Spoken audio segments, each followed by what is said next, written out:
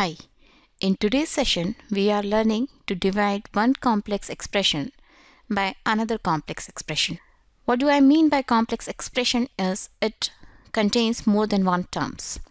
Okay, so here we have an expression which is x squared plus 11x plus 30, which needs to be divided by x plus 6. So the first step in doing division of complex expressions is to arrange both the expressions in the descending order of their powers, or in the descending order of the indices of the variables, right? So since already we have the expressions arranged in the descending order of powers of variables, so we need not to do rearrangement of the terms of the expression. Here, as we can see, the first term of the first expression, the first term of the dividend is x squared and second term is 11x. So x squared has higher index or higher power of x, and in 11x the power of x is only 1, right?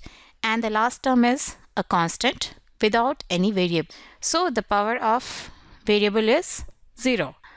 So this is definitely in the descending order of powers of variables. Similarly, in the second expression, the divisor, first term is x and second term is a constant. So I think you can conclude that this is also arranged in the descending order of powers. So now let's start division. This is also called the long division method. I think this is very familiar to you. I have made this sign and then I'll write the dividend over here, which is x squared plus 11x plus 30, right? And it has to be divided by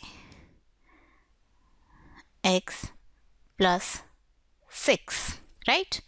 So what is the procedure of doing division using this method? You see the first term of the divisor. Here the first term of the divisor is x, and then you see the first term of the dividend. The first term of the dividend is x squared, right? Now you find how this x can be converted into x squared. So if we multiply the x of divisor by x, we will get the first term of the dividend. So x multiplied by x is x squared. And since I have written this in the quotient area, the area where quotient is supposed to be written, I have to multiply this x by this 6 also, because this plus 6 is also a part of the divisor. So when the whole divisor gets multiplied by x, we will get x squared plus 6x, right? And in normal division, what we do after this? After this, we do subtraction. So this thing is supposed to be subtracted from the dividend, right? So let's do subtraction. So when we subtract, we have to change the sign of the subtrahend. So this x squared is positive, so it will become negative. All the signs will change.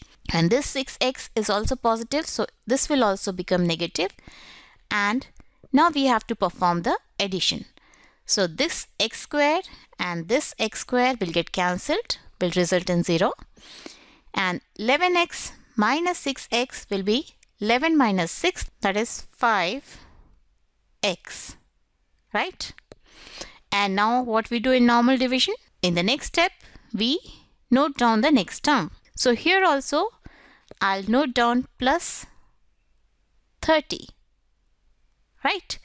And now I'll repeat the same procedure over here also. So now our first term is 5x, which we are supposed to get by multiplying something to x plus 6. So what can be multiplied to x plus 6 to get our first term as 5x? We have to multiply it by 5, right? So when 5 gets multiplied to this divisor, it will give us 5 multiplied by x, that is 5x.